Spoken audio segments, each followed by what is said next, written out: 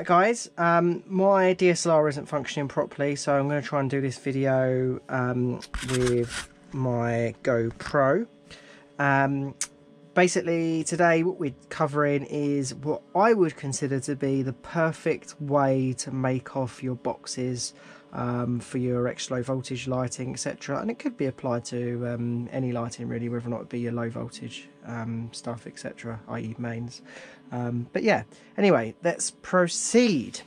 So what I have is I've got a ferrule crimping tool. I've got a set of ferrule crimps. I got this stuff on eBay for I think sort of like £8, £9, something like that. If you search for ferrule crimpers on there, they're really cheap. I mean, it's not the best quality if I'm honest, but it does the trick.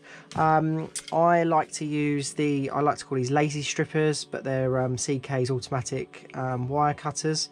They're useful to use.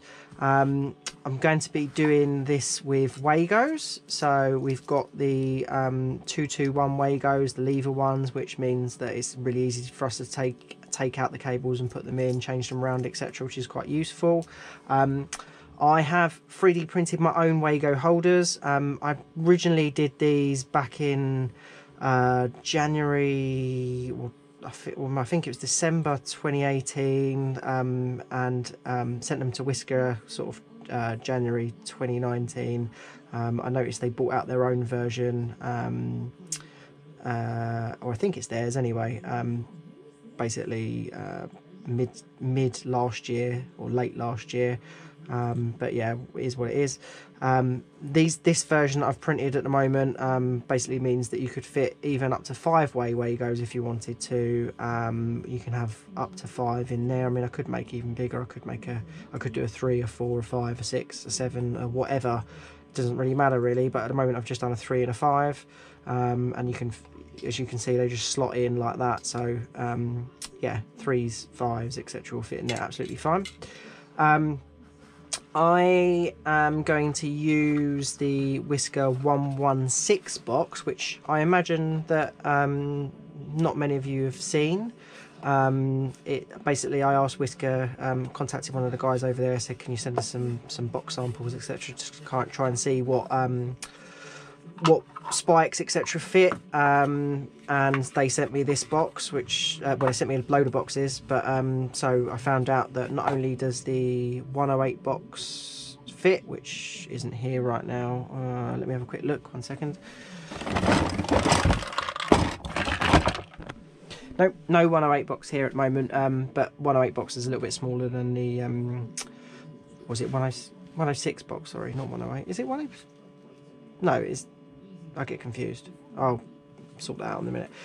Anyway, I think it's the 106 box. So the 106 box is a bit smaller than this. It's 80mm by 80mm. I think this is it 110 by 110, something like that? Or maybe this is 100. I'm not really sure.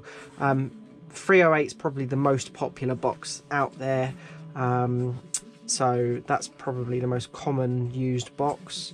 We've got a 407 here and a 206, and as I say, I'm using the 116, which is this longer box, which is quite useful if you really wanted to put a driver away or something like that. You could probably get that in here. It's quite big. I think it's quite a reasonable price, so that's quite a good option. Right, anyway, so we get on with mounting options. Now, obviously, most ideally, if possible, you would fix your boxes to a solid structure, so brick wall, a fence if it's owned by the person you're working for. I mean, it's kind of like a grey area, this one, but basically if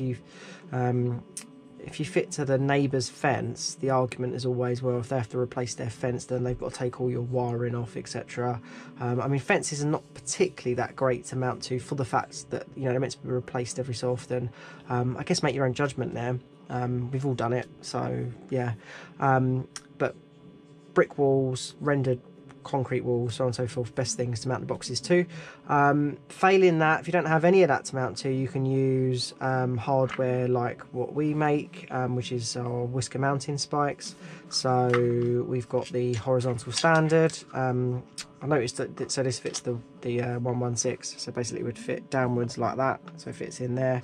We've got the so that was the horizontal standard. This is the horizontal long.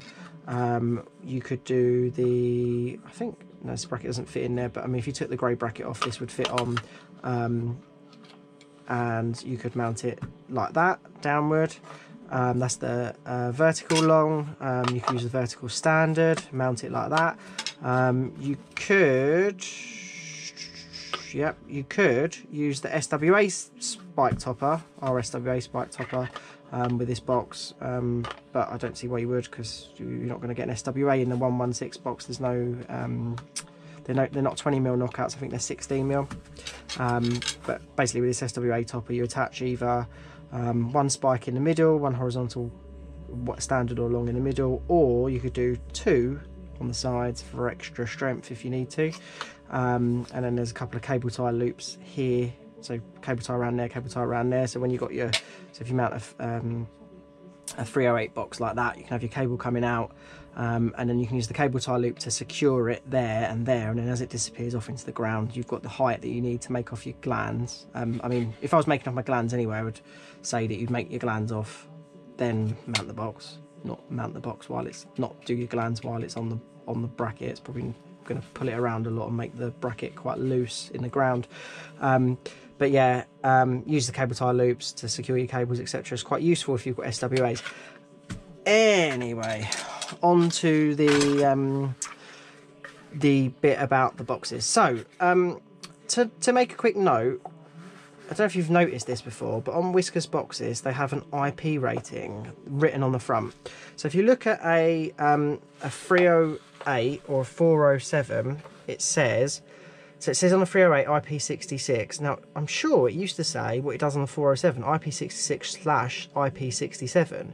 Now the slash basically means if you use the if you use a stuffing gland on this, so if you use a 20mm standard stuffing gland, then you'll be IP67. If you just use the membrane, and you can, I've heard someone say, oh no, you can't do that, but you can, that's the point, and that's why you can't use a gland on this one, then it's IP66. So let me walk you through how we do this. So with these boxes, what you need to do with the membranes is basically pre-pierce the membranes, because you're not likely going to push the cable through without pre-piercing. I tend to use like a terminal screwdriver. You could use something smaller. So I'm going to go in here, here and here. You'll notice that I had already went through this box earlier, and yeah, anyway, so so you make your holes in your box, and you get your cables ready for termination. Now what I would normally do is strip the cables back, giving you about 80mm of single insulated conductor, and I like to use CK, we like to call these lazy strippers, but I suppose they're CK automatic wire cutters. There's another brand that escapes me right now. Oh, this is quite tight, I'll have to strip it again. There we go. Yeah, another brand that escapes me right now, but it's like a plastic set of strippers, which you'd think wouldn't be that great, but actually they're really good. They're quite pricey though. The strip's just a little bit longer, just to match with the others. Yeah, so what you're going to do is you're going to get your cables ready. So let's say this one's going to be our feed cable, and what we'll do is we will get some labels. Now what I'd recommend is that you get a label printer. Brother makes some really good ones. There are other brands available, obviously. This is one we use in our workshop, so it's not really meant for outside. You need a computer to work with it. There's some great handheld ones out there that you can use, and you can use excuse me, you can use Brother's heat shrink tape. So that is these little tapes. They're heat shrink basically on a roll, and it prints on those. So what I would recommend you do is you basically label the cables. Now this is not only helpful for you, but helpful for the next person who has to come along and do whatever on the installation. Say 10 years time your lights aren't working or whatever, and you know you're not the person that the customer knows anymore. They're going to call another electrician in, and it will make everyone's life a lot easier if everyone just did this. Basically labelling each of the cables. So we're going to label this one as feed in. This is going to be our wall light one. I don't know about you, but I always struggle, if you've used heat shrink tape, sometimes I struggle a little bit to get the tape open, to get it on the cable, so I tend to just take it and just give it a little blow, and it helps open up the cable. So we get those on, and then we need to get the heat gun out and shrink those down. I'll just go and get that. So I've got just a Roby heat shrink gun. Now there are, with a lot of heat shrink guns now, there are attachments specifically for cables, which I'll put in a picture. They're really, really useful, make life super, super easy. Anyway, we're just going to heat shrink these on.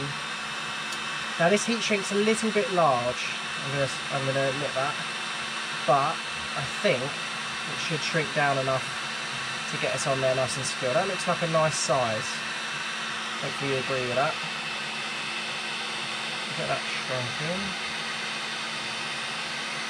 So it's good. I mean, say the Brother tape's got quite a real wide range of sort of size it can shrink down to, which is quite nice. You could, I've seen a lot of contractors do it, you could make the heat shrink a bit longer so that it covers the cores as they start to come out, but to do that in this case would have had to use smaller tape, so that it would have actually shrunk down over the cores. Anyway, right, so you're going to push straight through. So we're going to bring our feed in here. Now sometimes it's a little bit of a struggle to get your cables in, so you have to use a screwdriver to kind of punch through, but looks like we've got away with it this time. Here we go. Now when you pull your cables in, what you want to do is kind of bring them a little bit longer than they need to be inside the box. So I'm bringing the labels inside the box because I don't personally think they should be outside the box. Aesthetically they're not great for the client to look at, etc. So I think it's better to bring them in. And then I've pulled them in too far. What I want to do is pull back a little bit because I want the membrane to kind of pop out a little bit here. So I bring it back just a bit, just a touch on each one, just so they're about the same. Right, so strain relief. Normally when you're using the 308 boxes, etc., there's a 206 here, and they've got this threaded section that you use a stuffing gland with. The stuffing gland gives you strain relief, i.e. when it's tight around the cable it kind of stops it from pulling out. In the case of just using just the membrane, you need to provide some sort of strain relief, because right now the cable is really easy to pull out. What I recommend, and someone else come up with this, an old work colleague of mine, but basically cable ties work an absolute treat. So if you take a cable tie and you basically tie it tightly round the base of the cable just as it comes in. Now get it nice and tight. You could use a tensioner tool, something like that, and then it needs to be trimmed off. I'm going to get each of them on first, and then I'm going to try and locate my end cutters, side cutters, to get these cut and trimmed in place. Now these are really small cable ties. You could use slightly larger cable ties. It's quite useful if you do, because it gives a bit more tension in terms of preventing the cable from pulling out the box. But the only trouble with a bigger cable tie is that when you've got a small cable, it kind of doesn't fit as well around it. So just get them on. So you might have only croppers or whatever to cut this. I mean, these are probably the easiest thing to actually use. We use them a lot in the workshop. They do make life a lot easier. The next thing I'm going to recommend you do is get ferrules.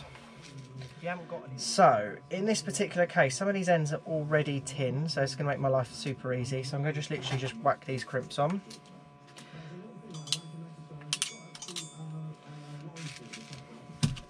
Literally they just slide straight on.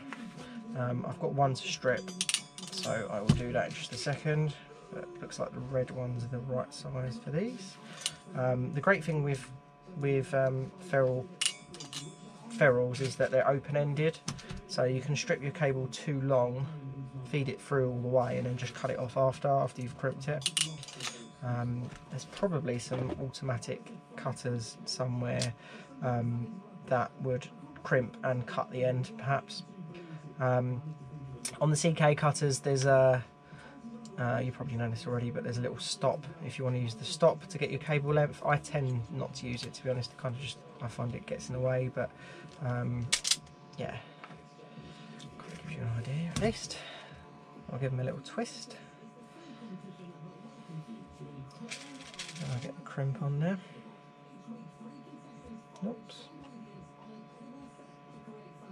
Now, here in the workshop, we actually solder all the ends, or tin the ends, so if you bought lights from us, you wouldn't actually have to use these at all, because if you use the full length of cable, then the ends will already be tinned.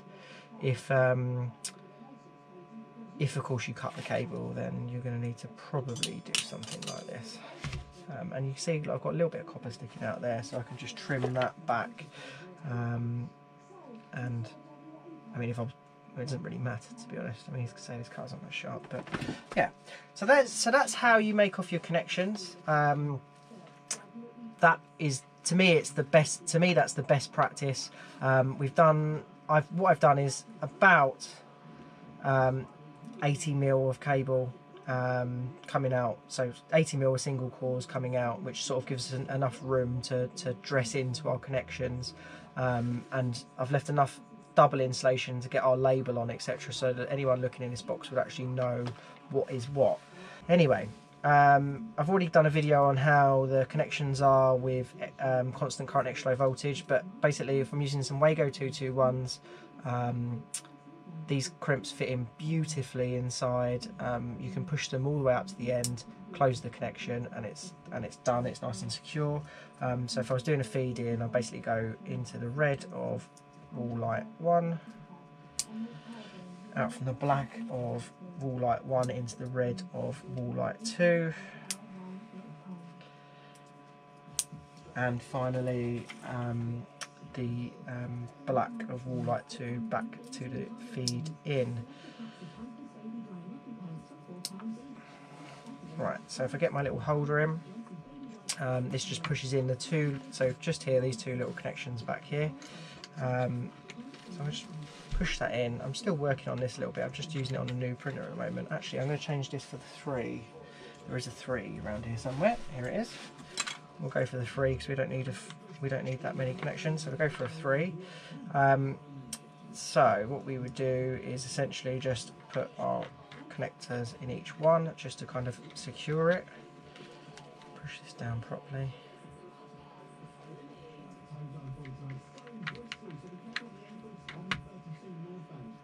Go, and finally that one. Yeah, so this is your best practice for connections inside your boxes. Obviously this box would actually be mounted. I'm just sort of orientating it to show you how it all works together. But yeah, labelling is the most important thing, because if anyone's got to come back and fault find this, it's going to make it so much easier. The only thing obviously with this is that you could, the one thing you could do to make this a little bit better is what you could do is probably, you could even have longer length, maybe even more than 80mm. You could probably do with like 120mm of cable, and then you could dress it around the sides, etc., to make it super neat.